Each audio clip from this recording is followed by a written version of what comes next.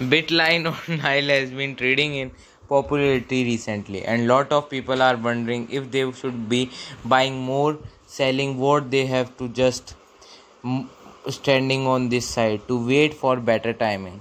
As the market is still very volatile at the moment, we should be careful about which stock to pick and what would be the exposure and the timing of the position we are taking over the past few days. The price action of an IOE or Bitline has brought the stock at 63 cents before stabilizing around 55 cents. The short-term price trend of Bitcoin has been bearish. The market has been hesitant to send the stock at higher place, and we should looking at the pace of regrouping and then the pickup of volatile soon afterward. I think that the current price action is not going to be last, and the market has to make a call fairly soon. When we look at the long-term price trend of Bitline, it has been bearish overall. The company on operation, the current market narrative, and the issue that is focusing on are likely to the main reason why the capital is not being put in the stock, and we should see the situation a bit now the bit like a continuation of the market as a whole. We often tend that like that the individual stock have their own stories and often overlook the collective tendency to go for the same path.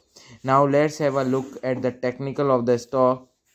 The trading volume of Nile has recently been 13 million share versus again the average volume of 67 million share over a previous fatigues to which period it price has fluctuated between 15 cent to $3.17.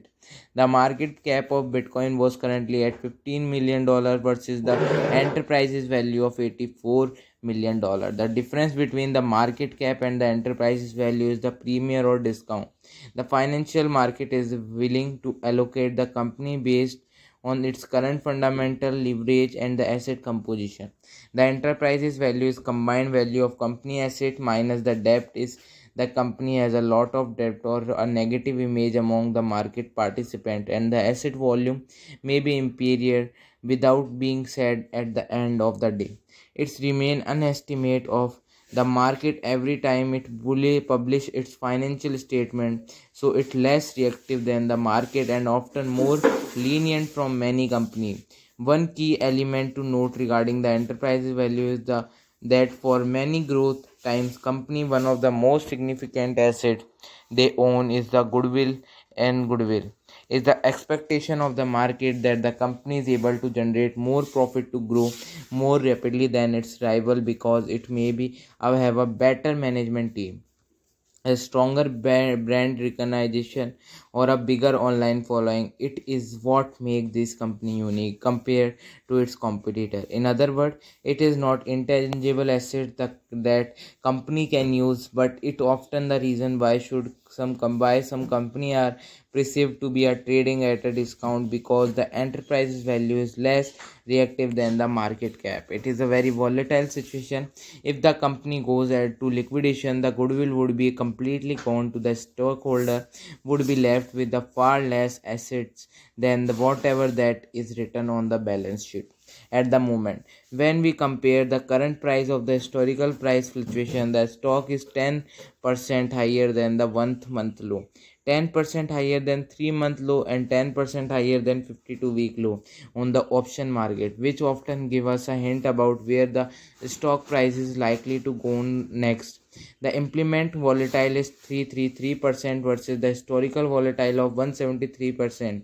The put call volume ratio is currently at 0.01, and it's normal for any stock to have a higher put option than they have deserved, as a many institutional investors hedged their long position by buying or put option. The most recent volume of the option traded is 17,000 contract a day versus the 30-day average of 40,000.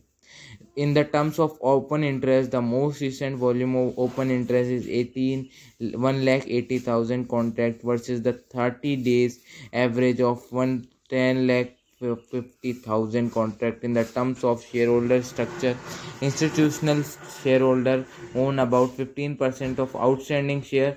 The biggest shareholder includes Vanguard, BlackRock, and Renaissance. it is relevant to understand that shareholder composition of the company, as it often help to determine if you should to holding the stock long term or to the view it as a trade opportunity in the short term. The stock is mainly held by retail investor. It may be sign that the stock left to the depth of justice a long-term trust from shareholder. Typically, the concentration is there should be at least 25 to 30% of institutional participant for the stock to perceived as a sound investment and not just a short-term trade.